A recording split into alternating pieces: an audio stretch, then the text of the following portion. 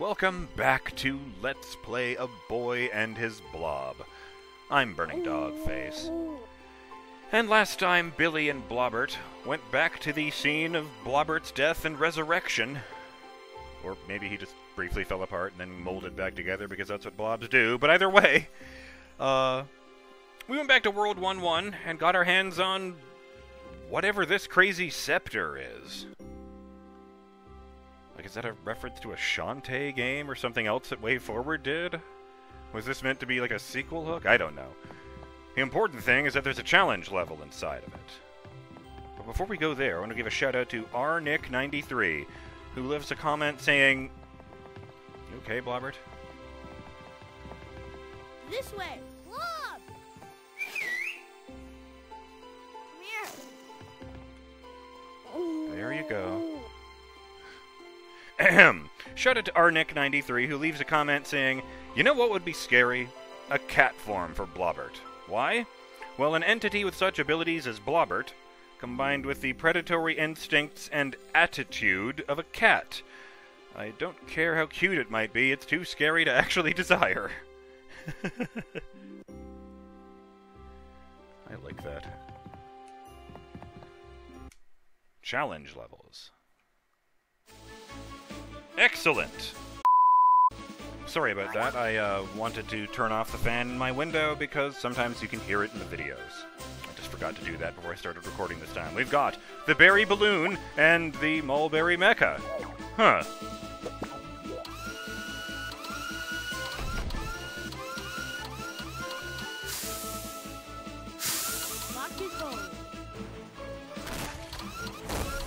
That was interesting to me because I was facing the other way.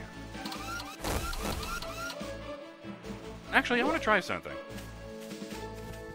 So most things, the left button on the D-pad causes... That is a weird way for the thing to look, going through Blobert like that. Does it normally do that? Huh. Well, you hit the button and it replays the transform animation and faces the other way. That's what it does with the cannon, the rocket, whatever. The mecha animation takes quite a bit longer, so can I flip that? Now I'm facing to the right. Okay, he's facing to the right this time. He was facing to the left last time. No, I cannot do that.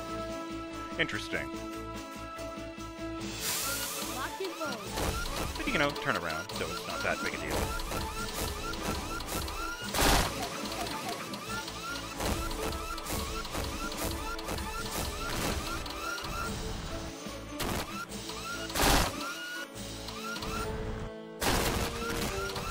No.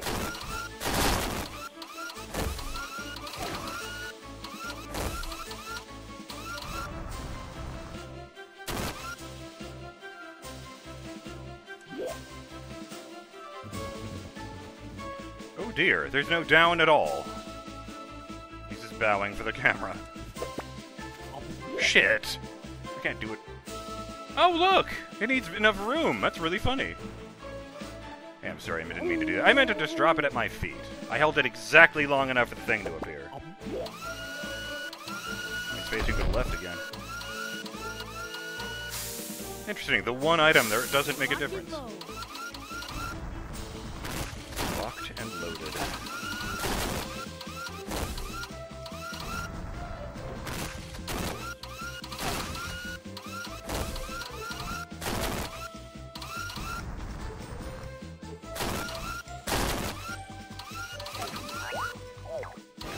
There's no treasure chests on this challenge level. Oh dear.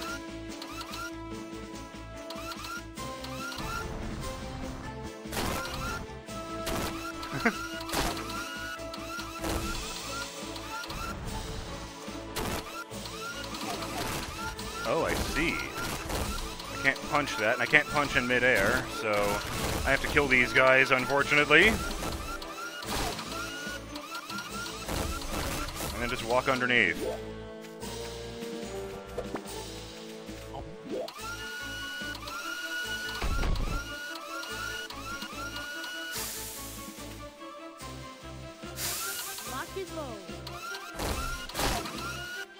I bet if this was a movie, the mech would be based on a toy in Billy's bedroom.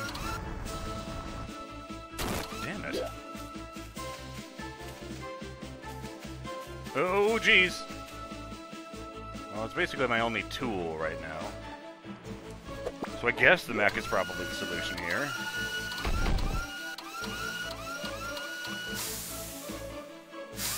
Lock and load.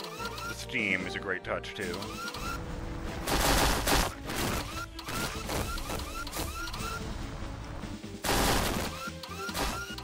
And again, maybe it is intentional that the mushrooms there are shaking as I walk.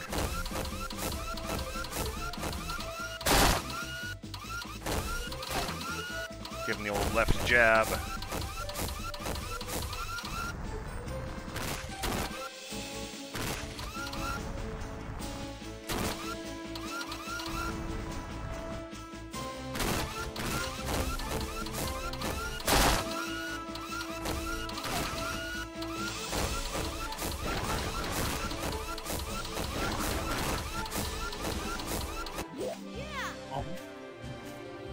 Not bad. It's just going to show us the meeting where they decided to put something silly and powerful in.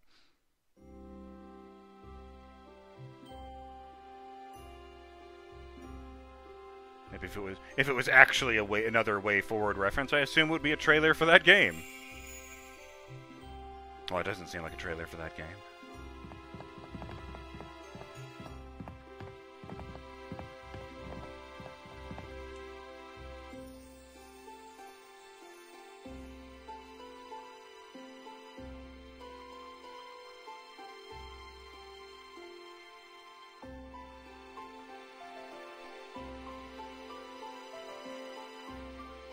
Oh, they drew it as a wheelchair there. Yeah, same effect. I guess they can move, huh?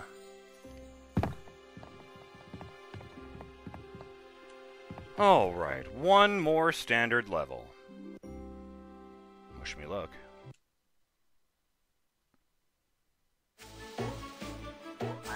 We've got the Mulberry Mecha. Punch Hole. The berry balloon, the tangerine trampoline, and the licorice ladder. All your favorites. Oh my! You killed them!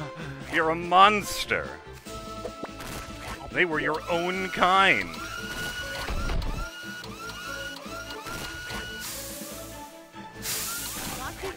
Not a single blob or human has died to our hand, that's for sure. Just oozes. Okay, maybe it is a racism thing.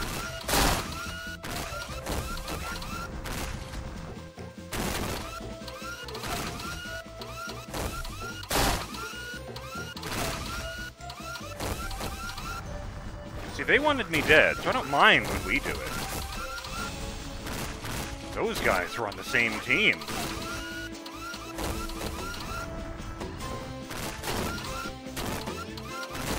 I really like how extra that one explosion of ooze is.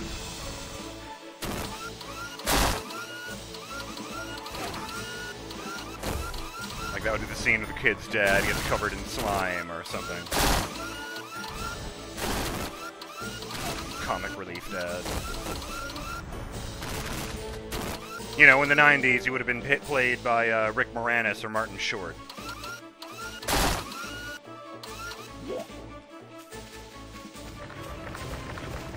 No!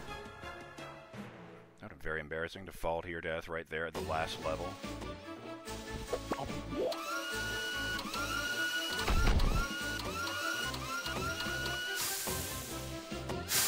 Lock and load.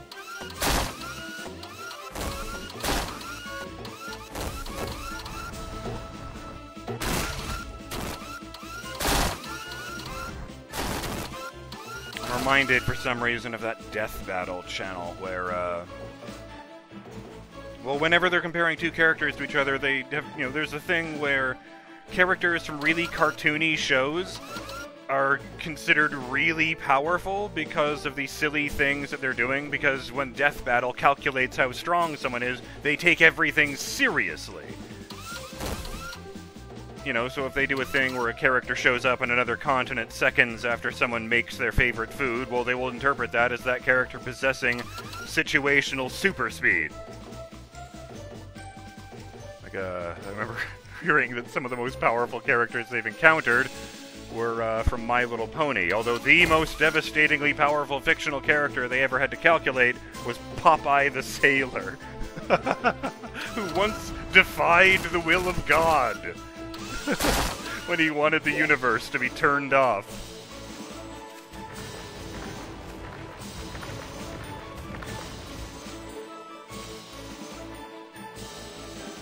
There you are. I haven't seen any chests or fireflies yet. Mind you, the trick might be to use the things that aren't just the mech in order to find them. What is that? That gray stick down there. Oh, it's the trunk of this tree behind me! We're not supposed to see that! It's not touching anything. It's like that level in Dishonored where I discovered the wall sticking out of the corner of a wall.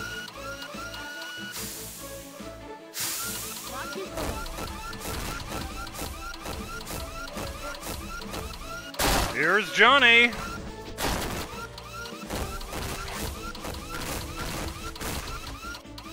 I found someone a while back who didn't realize that that was a reference to a TV show. When he says, here's Johnny in The Shining, I mean.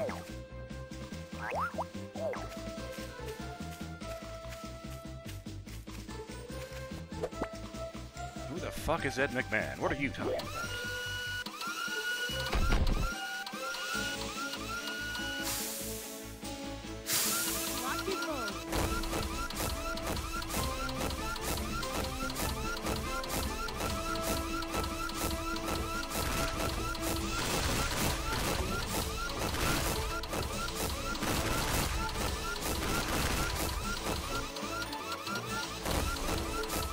Yeah, the fact that they just stuck it down there in a little hole does make me think that they made a really straightforward path to the mech and then quietly put things just off of it that you would require other things in the mech to get to. Is this the right one? Yes, yes, good.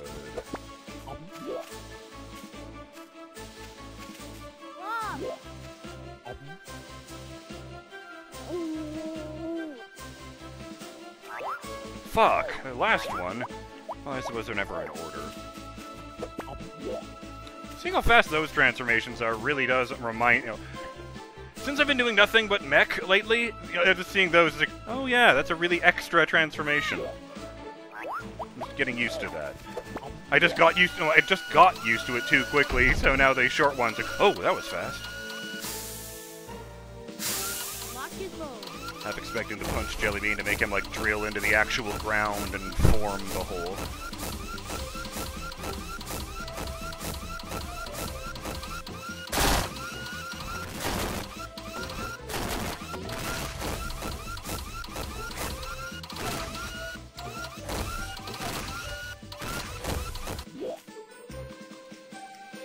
Dang, just a hole in the world.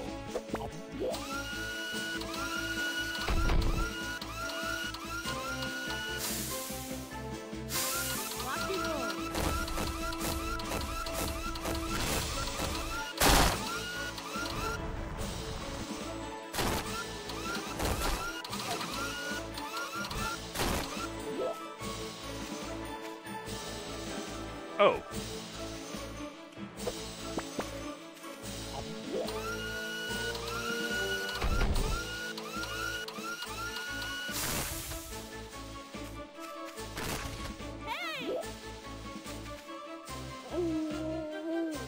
Good work, Blobert.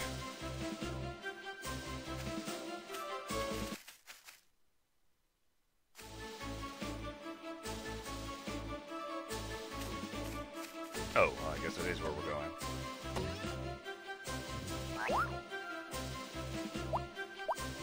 But just because I haven't done it.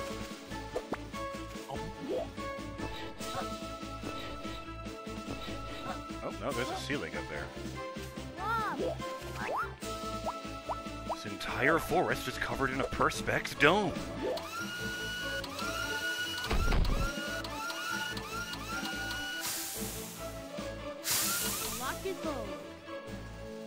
check a thing.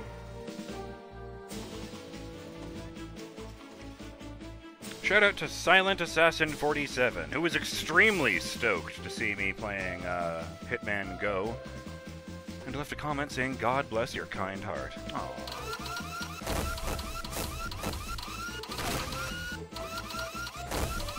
Geronimo!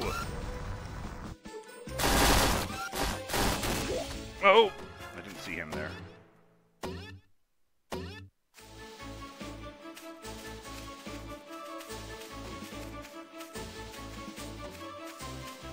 I'm tempting the bear. That's what the phrase is. Well, I'm tempting fate and poking the bear. I was trying to say both of those at once. Lucky goal.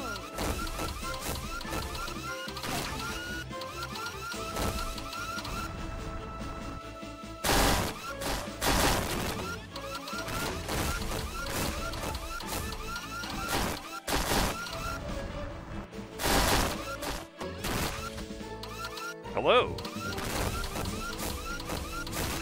Actually, I should look down before I go down. Well, I guess they both go to the same place.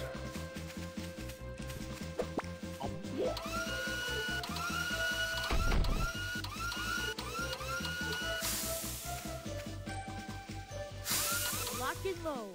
You know, I can understand why Blobert had to build up to this one. If he just started with this and turned into a big dude and told Billy, "Climb into my mouth," I don't think he would have done it. On the other hand, turning into a ladder and saying, "Hey, you can get up here now," that's much more, inviting. Oh. Works for me.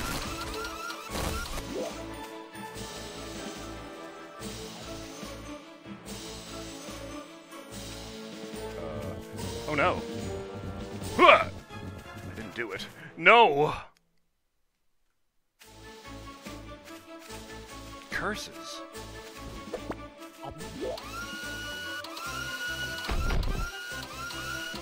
I was afraid to walk over the middle bit because I couldn't remember if it happened when I walked over them. I know it doesn't go through if I start the mech there, but what if I... Oh, no, I guess not.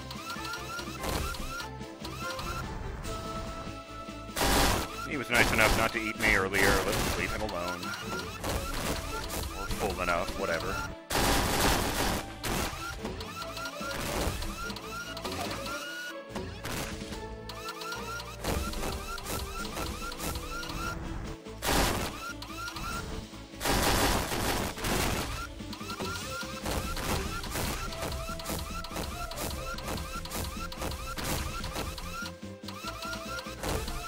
You think those controls actually do anything, or is he just humoring Billy?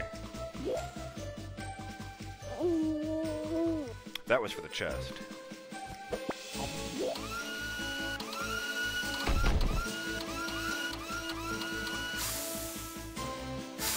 Lucky goal.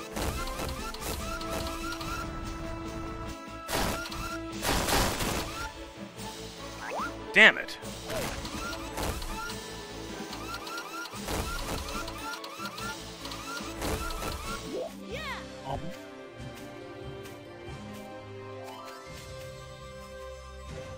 Nice.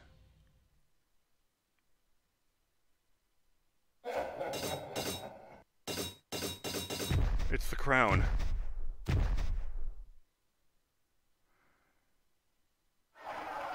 Oh, look who's back.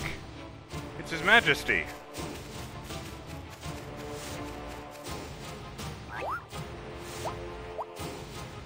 Okay, I just changed it up. We got the Mulberry Mecha, the Bubblegum Bouncer, the Berry Balloon, and the Strawberry Shield.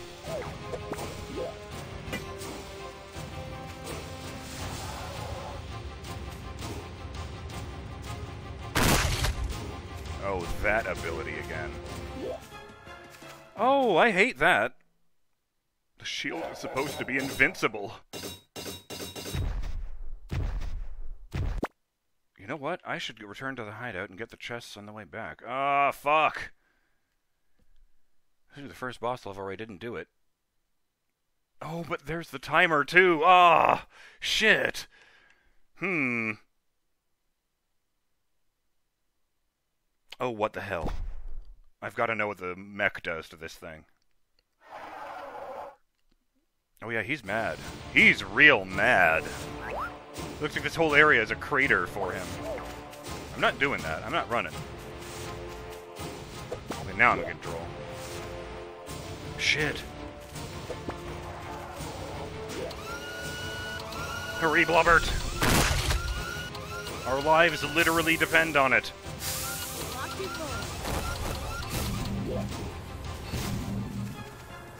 Oh god.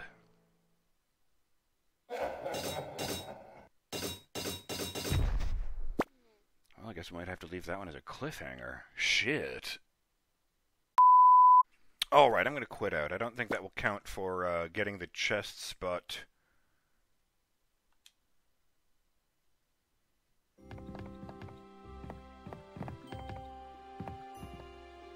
yeah, okay.